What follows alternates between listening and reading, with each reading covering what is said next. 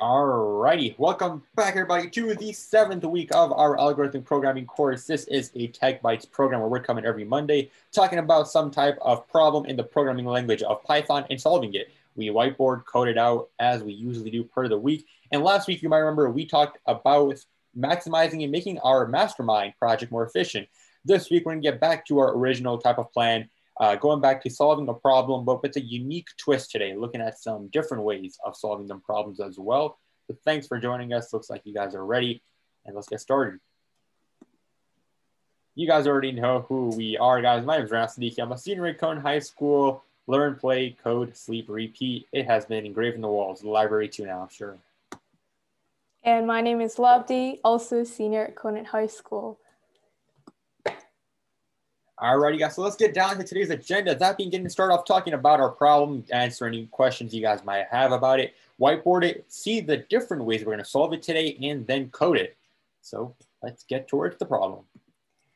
All right, so today's problem is return the number of times a certain substring appears in a string. So we got a lot of strings here. Who can tell me what a string is? It's a line of code.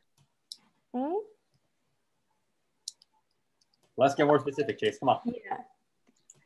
It's a line of code that's in Python. I went more. Can anyone else add to that?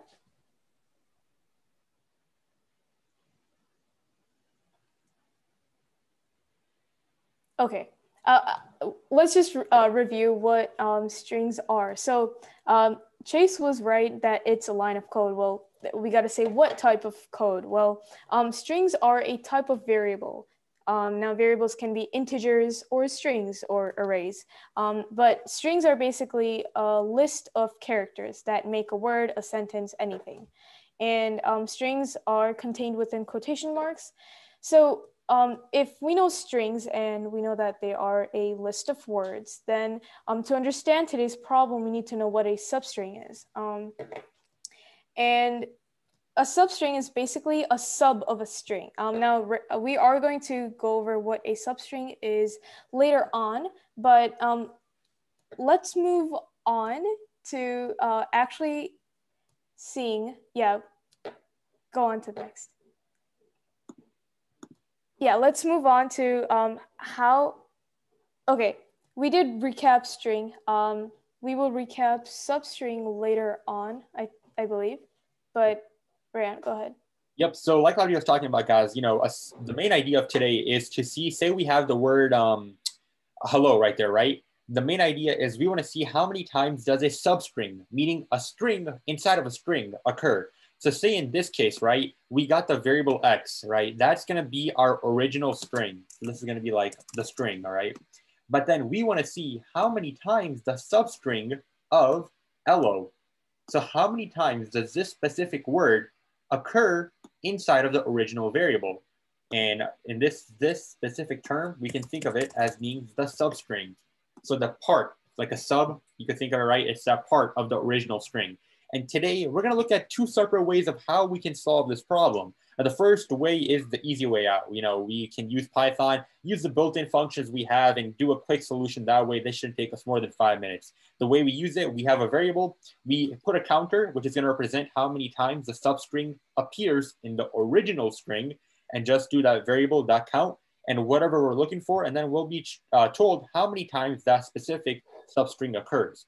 Now, before we get towards moving on the other methodology, how we can do this, hey, Avanish, let's do a quick little speed run. Avanish coming in the nick of time for these speed runs of how many times does a certain substring occur in a regular string.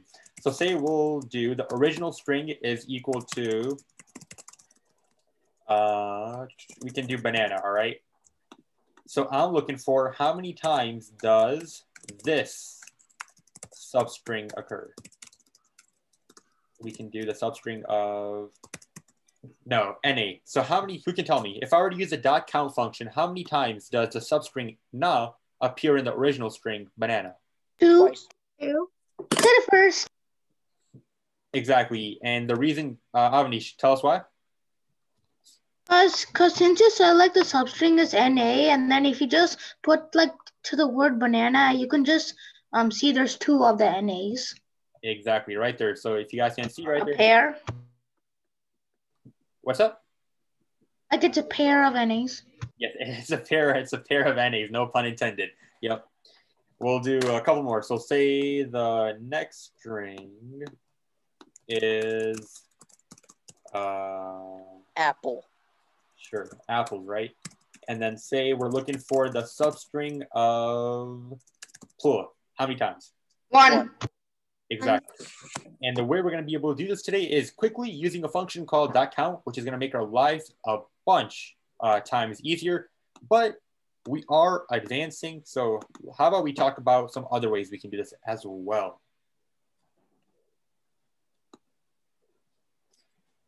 All right, so yeah, today instead of actually just using the .count function, we'll actually be creating our own .count function. Now, before we do create that with Rayan, we're going to just like use the .count function that Python provides so we know what it's going to do, basically what we did with that speed round.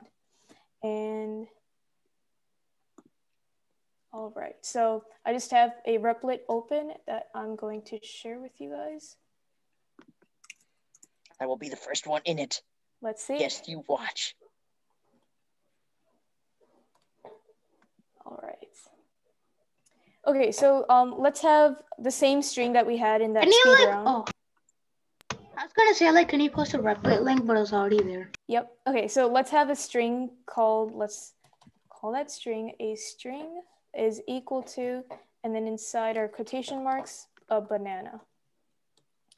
And then let's say x is equal to that string, so that variable .count. And then inside count, we're going to have what we are counting. So what did we count before? The NA, right? So inside that, we're just going to put in NA. And basically what this function is going to do is from the string variable, which is a string named banana, it's going to .count. Again, this is a function. A function is basically something that does a task, a method.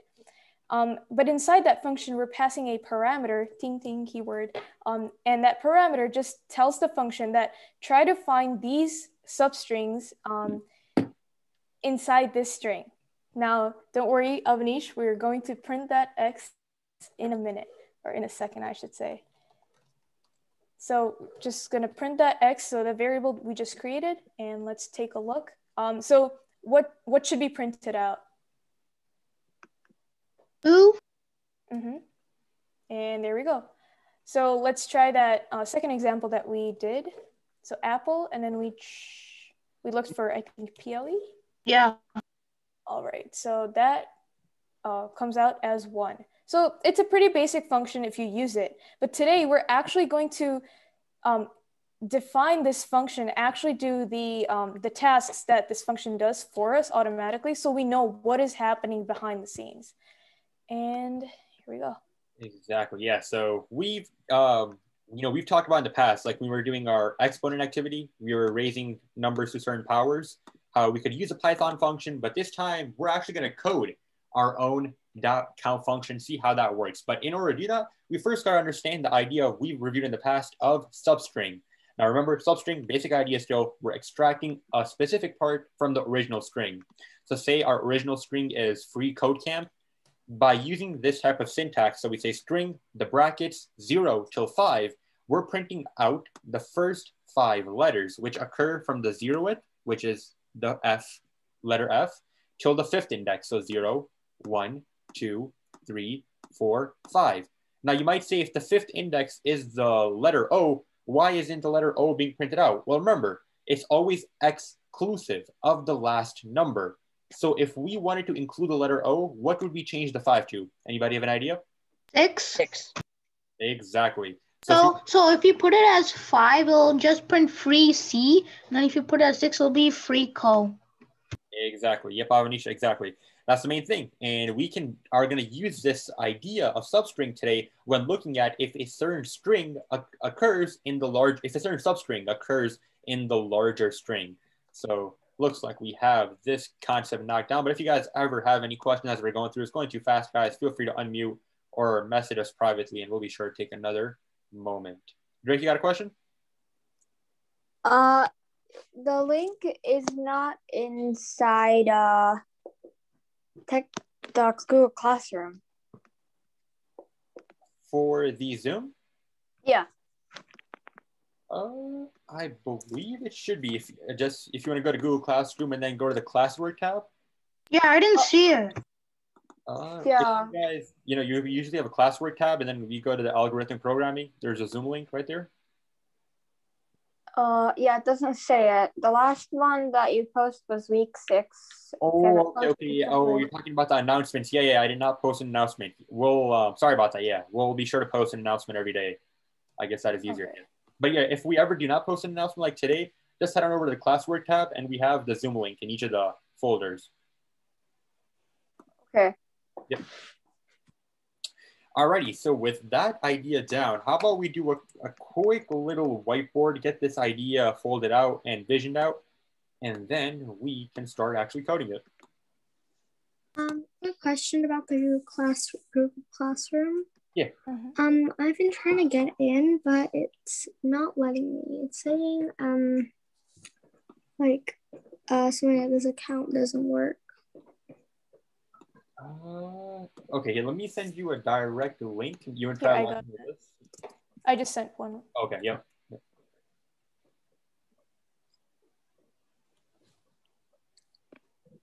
Try keep clicking on that and going through that. Maybe that should work. This account does not have access to this class. Please switch accounts or contact your teacher. Have you tried entering the code? I think there's like an invite link you guys can send, maybe. Yeah, that's what I sent. And also, are you on a school account? Because if you're on a school account, it won't work. Oh, that. Okay. Yeah, actually, if you're using a 54 account, I'd recommend making a new account and logging in through that. If you have a personal account besides school. No. Okay. Do you know how to make a Google account? No. Alrighty. So stick around a couple minutes after class, and then Labby and we can help you make an account real quick, and you can join. Yep. Okay. So just wait a couple minutes after, and we should be good. All right. So in the meantime, guys, how about we get back to the idea of getting this code laid out for us creating our own .count function. And the way we're going to think of it is we're going to have the function, right? And we're going to have to sort of go over all of the letters inside of our string. So when I say iterating, going over all the letters, what comes in your head? Is there a specific term we're going to use to multiple times do something? Loop. Exactly. And what type of loop, Avanish, are we going to use? For loop. Exactly. And bonus question, can you tell me why?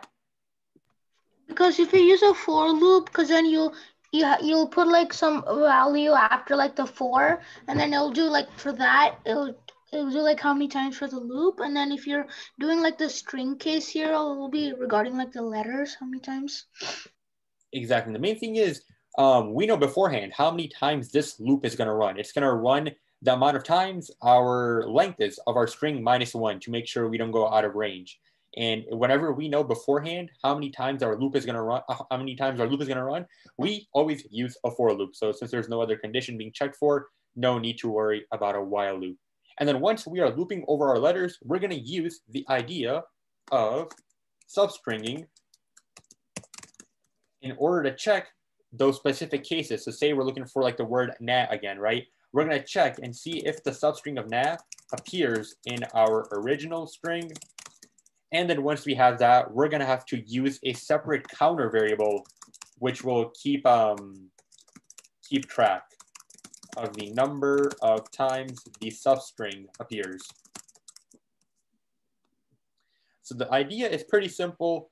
And now with that down, does anybody have any questions of what our plan is? And if not, we can get started coding.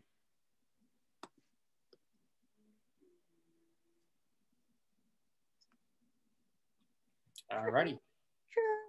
Sure.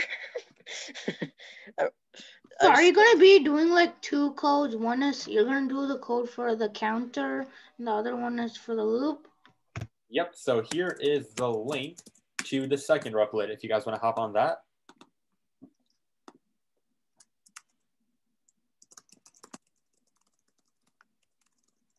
Dang, I wasn't the first one to this one.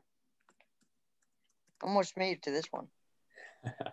Yeah, so we're going to be finding a substring and a string, but doing it manually. And the first thing first is we're going to make our function. So we'll say def, and then we'll say, if I use count, would that? I think we should be fine. Yeah, so we'll say count, or we'll just say count times, just to be safe. And then we're going to create two parameters. Now, who can give us the class a quick reminder of what are parameters? It's like a variable or something that's inside the parentheses. Exactly, and that variable we can use inside of our functions. So that variable, we're going to have two parameters. The first parameter is going to be our original string, and then the second parameter is going to be the substring.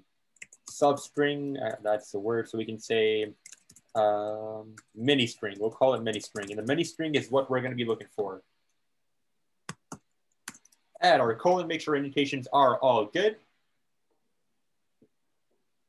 Alrighty, so what we can do is to make this look a bit nice, we can print out firstly and say the original string is like this, and then say the original string, and then we can copy and paste the exact same thing for the second string.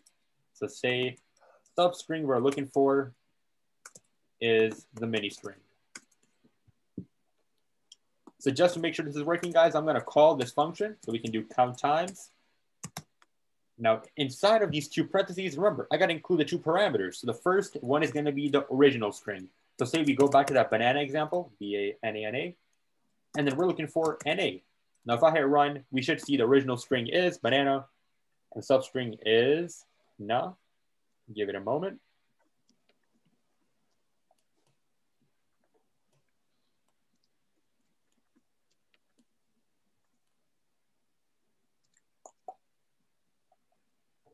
There's a lot of appreciation for banana today. Yes. All right. All right. Yeah. So there we go. We are being correctly told out what are two parameters which we are passing in. Now comes the part where we're going to use a for loop to keep track of our letters and iterate over them, right? So firstly, before we get into that for loop as well, what I'm going to do is create a counter variable and just set it equal to 0, because this counter variable is going to keep track of how many times does na appear in banana, like that. And now we can start coding our for loop. So it's going to be for, we can do the variable x in a range of, now how many times do we want this for loop to run?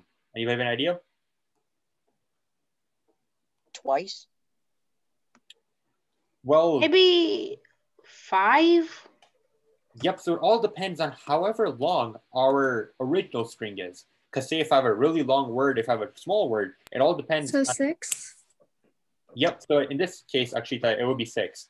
And if we want to make our function apply to any string in the world, what we can do is say whatever the length of our original string is. Does that make sense, why? Yes, it does. All right, and one caveat, which we got to remember, is we're going to do -1. So whatever the length of our string is, -1, because we want to make sure that we're not getting any types of errors when looking through our code. Like there can be a range error if we're looking at indexes which don't exist. So make sure we don't encounter that error, we're going to do -1.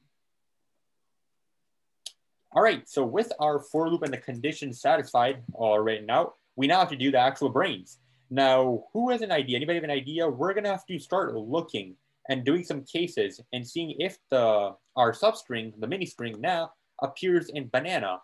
So does anybody have an idea what term are we going to use to check if a certain condition is true?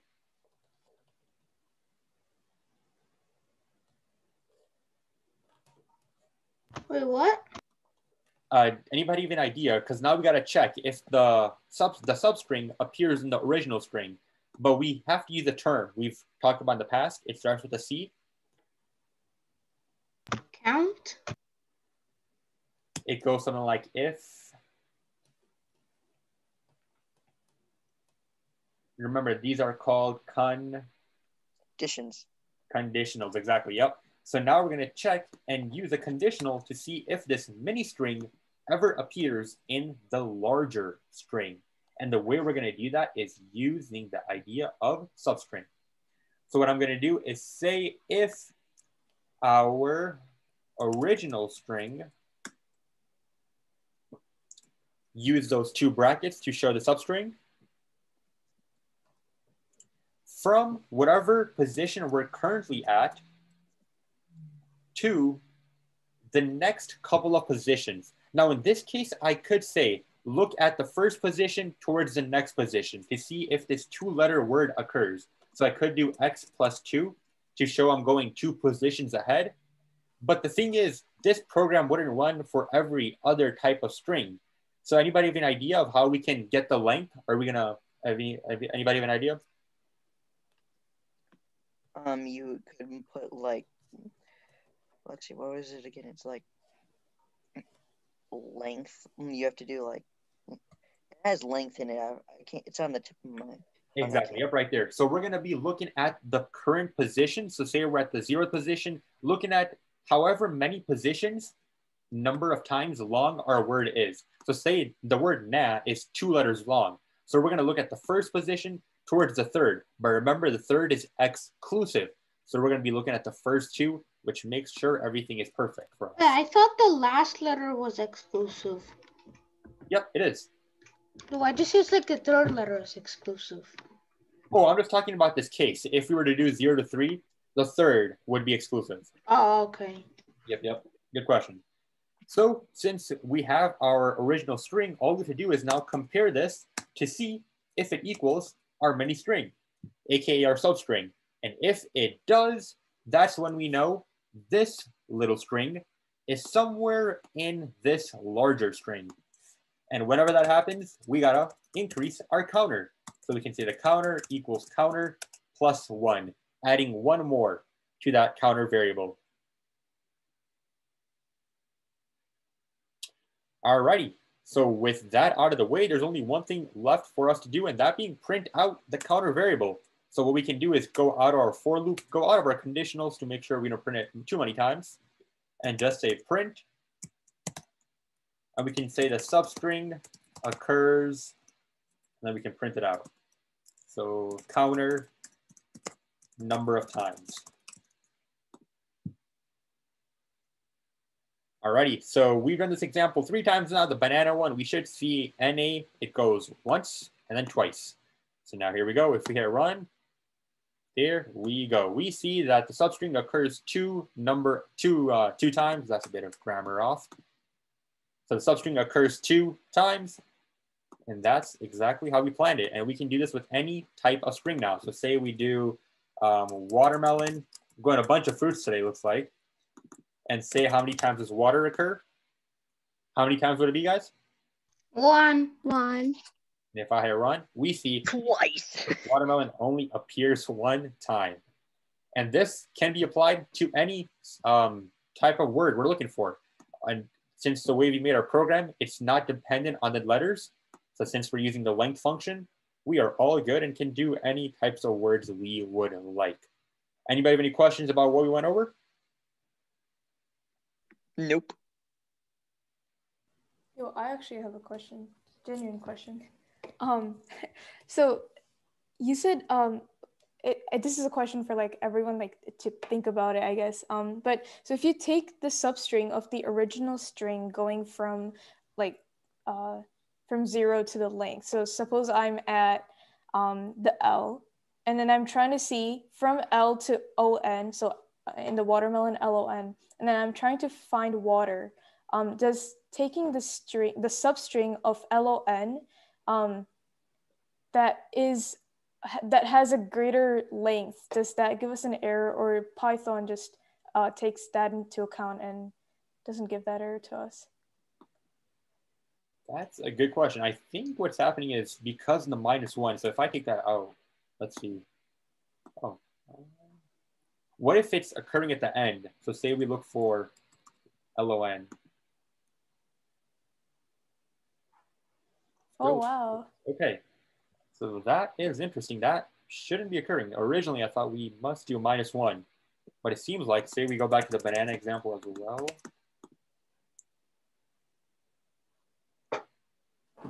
What happens if you put something that isn't a part of the word? Will it error out or will it just say 0? Let's try that. I think it'll error out. It does not. It is Oh, error-proof. yeah. We have made an error-proof function. That's the way to go. Yeah, so that's pretty interesting. Looks like we do not even need the -1. That's just good practice, I guess, for now.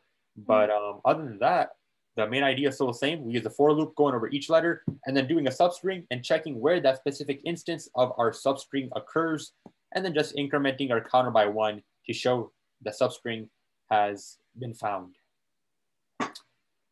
Alrighty, guys. So that takes us towards the end of today's uni class, where we looked at 2 ways. And that's the main thing with this algorithmic programming course. We want to see how that there's probably even more ways to do this whole solution. You know, we showed today 2 ways, the Python function and the way we were doing it manually. There's probably tens of other ways. You could do this much more efficiently, probably too. But the main thing is you got to realize that the way we do stuff each week, there's always going to be other ways to do it. And that's what makes coding pretty cool. I could do something one way, Labdi could do another. But at the end of the day, do our projects work? Yes, they do, right? So hopefully you guys had a bit of fun with that today. And guys, remember, we got our product development coming up this Wednesday. Going to keep on working on that Tic-Hinter Tic-Tac-Toe, having a bunch of fun with that. Other than that, guys, have a good upcoming week. I'll see you guys on the next one. See you guys.